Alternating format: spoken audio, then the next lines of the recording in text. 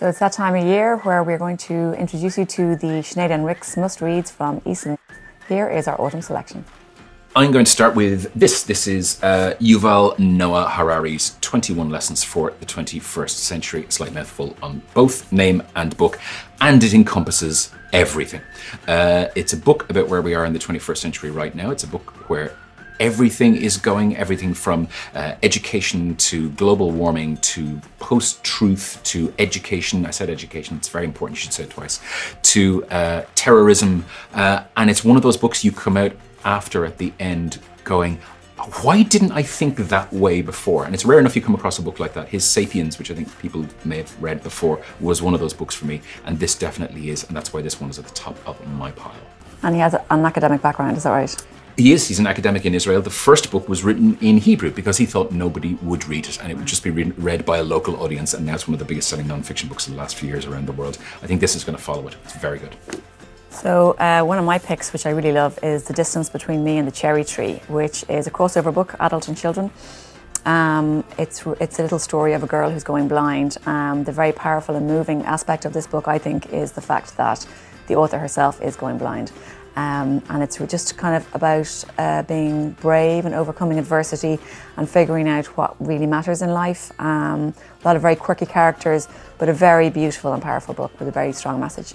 I love the idea of books that allow people to read. You call them crossover books, but they could slightly be YA and they could be adult books, because I think there's so much great stuff that's going on in that space at the moment that people maybe look at and go, no, that's one for the kids. It's not. It really isn't. And that cover's gorgeous. Yeah, beautiful, beautiful cover. Yeah, and a beautiful cover, beautiful book. So yeah, I loved it. A real gem.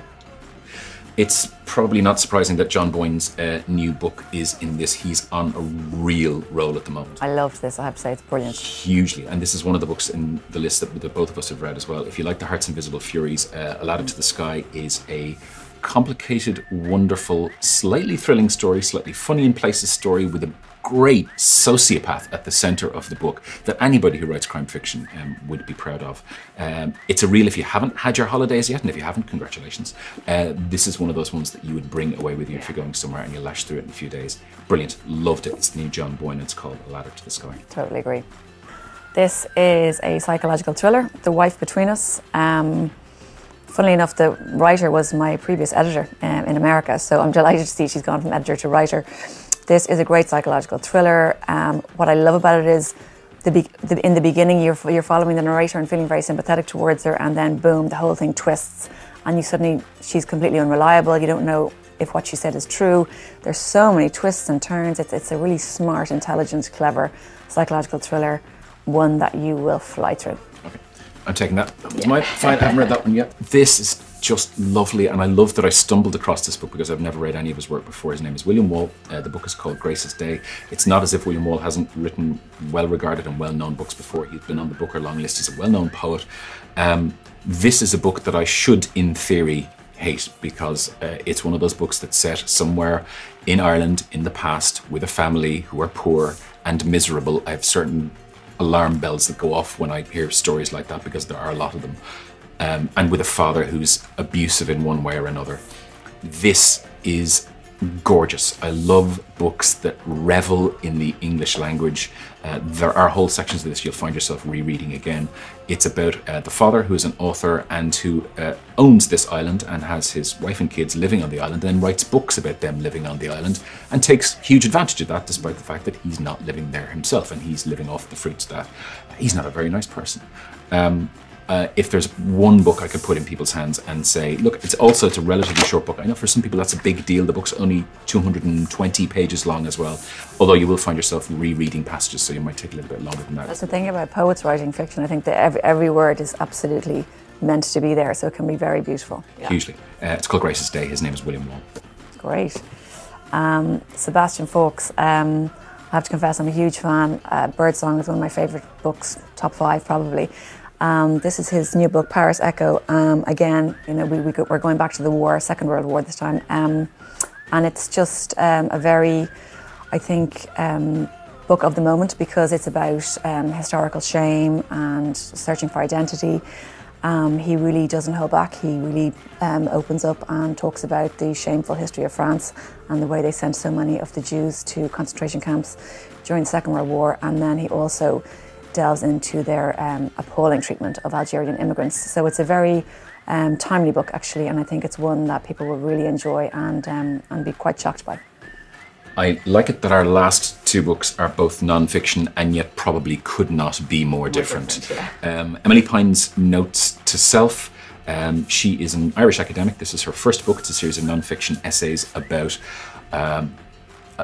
connected to her and her family, although they are about much bigger topics. They are about things like alcoholism, and they are about things like assault, and they are about attempting to get pregnant and trying to have a family, and huge universal themes that affect a lot of people, if not everyone.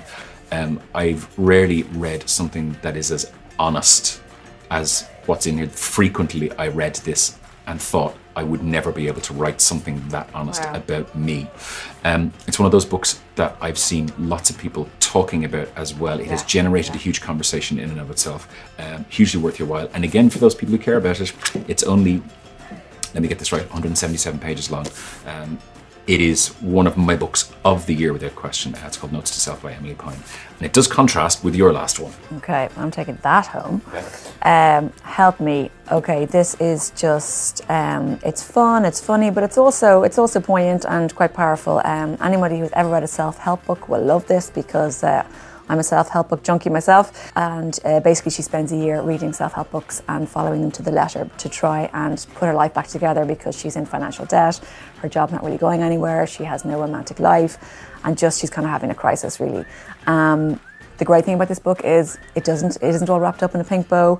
It's just life, messy and complicated, but it is I know the word journey is overused, but it is a kind of a really fun, moving, and kind of very interesting journey that she goes through during her 12 months, and it's interesting to see what happens to her at the end, how she feels.